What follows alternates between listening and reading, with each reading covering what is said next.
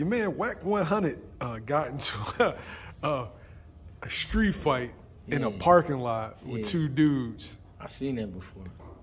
He dropped one of them, had the other dude leaking. Yeah. Like, what you think of Wack's boxing skills or ability to fight?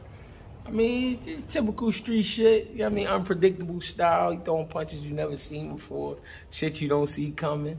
Yeah, he dropped bull. He dropped bull with a clean shot. The best part about it, he was on his toes the whole time. You know what I mean? So we know he got good legs. You know what I mean? The punches wasn't that clean, but I mean, he did what he had to do. Wack, I don't know. That shit was corny though, but it was funny. It was funny because he was like really on his toes, like he was really in the gym. You know what I mean? He was trying to time shit. He was bobbing and weaving. Cool dude coming in with a left hook. Yeah, that shit was funny, man. I don't know. Wack 100 funny as shit though. But I seen that joint. They was trying to jump him too. Yeah. That's what made it funny.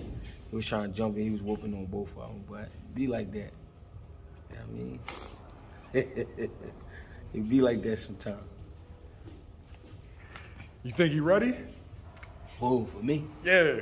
Nah, he not. Wack 100. Nah, he got like Greg Hackett. Probably got like a good minute for me. On the undercard of a Floyd Mayweather exhibition. I like that. No, he probably got 1 minute. He gonna get tired. He gonna get, especially all that jumping around he doing. You gonna go to the body? Gotcha. It's only right. Put a hard ass hook on me. He be alright though. He Wack 100. He be alright. Niggas get knocked out every day.